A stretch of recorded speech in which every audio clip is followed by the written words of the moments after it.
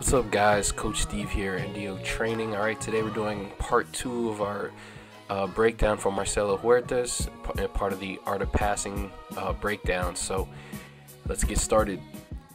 All right, here we have him coming off a screen, and then he gets a rescreen. But the whole thing, there's an action going on here. So what happens is there's a down screen on the weak side, so the help side defense is being occupied. All right, and then the ball side guard rolls up, so the help side defender on the ball side rolls up, and that way the paint is wide open. He throws the ball where only his big can get. All right, here we have a transition. All right, he surveys the field, and he makes this little drop pass for a cutting big for a finish there. Really great pass and read. The whole thing here is, all right, we're going to rewind it back.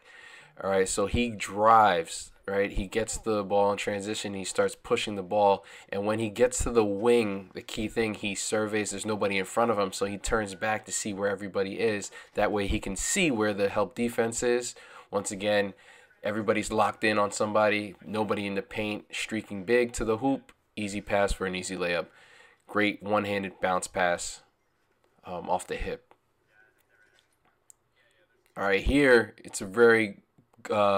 they say jumping in the air to pass is not good, but I think there's a time and situation for everything. So here, once again, he comes off the screen. First off, the big gets caught. I mean, the guard gets caught under the big, so he spins off the big who did a hard hedge. He jumps. Now, he could pass it to the big because he's wide open in the paint, but there's also the weak side, opposite side corner wide open as well, so either pass would have been great. All right, here... we have him scoring. All right, nobody steps up. It's important to show that to be a good passer, you got to show that you can score. But also, I want to point out that if the big stepped up, he would have had a little drop pass for his big, right in the middle of the paint. Also, that weak side help, right? He was in the paint. He might have been able to kick it out to the corner. So watch again. We're going to freeze. See the help side's in the paint. He could have kicked it out to the guy in the corner for an open shot as well. So there's multiple reads, but it's also to show that if you can score, all right, the defense has to respect that, and then that makes them help, which creates opportunities to make plays. All right, here we have a transition action where they try to press. He does a great job breaking it. The key thing is he looks past his first defender. He knows he can get by that first defender.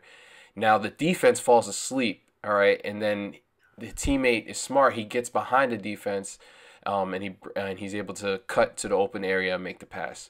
All right, here, same action, transition. He's pushing the ball.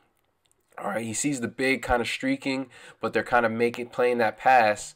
All right, he sees that the opposite big, all right, the other trailing big, is wide open because he doesn't see anybody following him. So we're going to rewind it really quickly.